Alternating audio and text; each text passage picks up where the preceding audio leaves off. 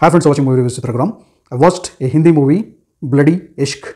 Friends, the movie has premiered on Disney Plus Hotstar. Thanks for the movie makers that they did not get this movie into the theaters. Otherwise, they would have suffered a lifetime loss.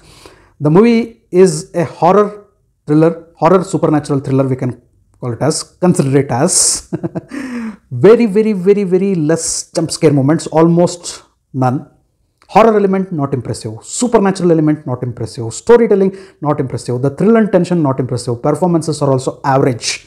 This is what I can tell about Bloody Ishq. I felt really bad and sad, friends, after knowing that who has written the story. Mahesh Bhatt has written the story of Bloody Ishq, and who is the director, Vikram Bhatt. Once upon a time, Mahesh Bhatt and Vikram Bhatt were names who used to get very good movies. Bloody Ishq coming from their camp.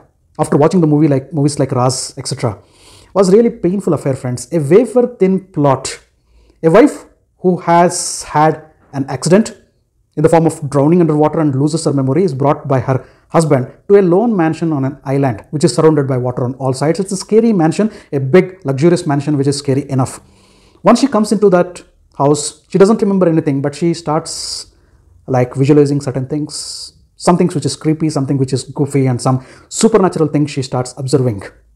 And some people come into her life when her husband is not there, and their perspective and their stories makes her suspect her own husband, and he starts giving his own theories. Why is this mansion haunted?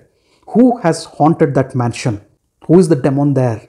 Who is the spirit there? Why did that spirit come there? Why it is bothering our lady? Is there any relationship with that spirit and this lady, or the spirit and that man, her husband? Which perspective of story is correct? Which is wrong? You'll get the answers at the end of the movie, but by then you would have suffered a delicious torture watching Bloody Ishq. And where was the Ishq? At the end of the movie, we happen to get a monologue on the Ishq part. What is that bloody? You'll get to see somewhere in the mid portion of the movie. There are a couple of twists. Even before those twists come, you are so frustrated in watching this movie that you are no longer interested in those twists. The first 1.5 hours is like really painful, friends. Not that the other part is good.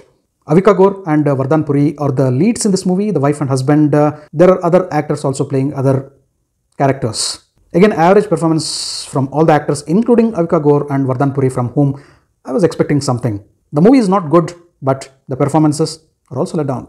And seeing that it is coming from the pen of Mahesh Bhatt and the camera of Vikram Bhatt, it's disappointing. 3/10 for Bloody Ishq. Thanks for watching my video. If you like my video, can like, share and subscribe to my channel. I'll catch up with you all in my next video with another movie review. Until then, do take care. Goodbye. Namaste.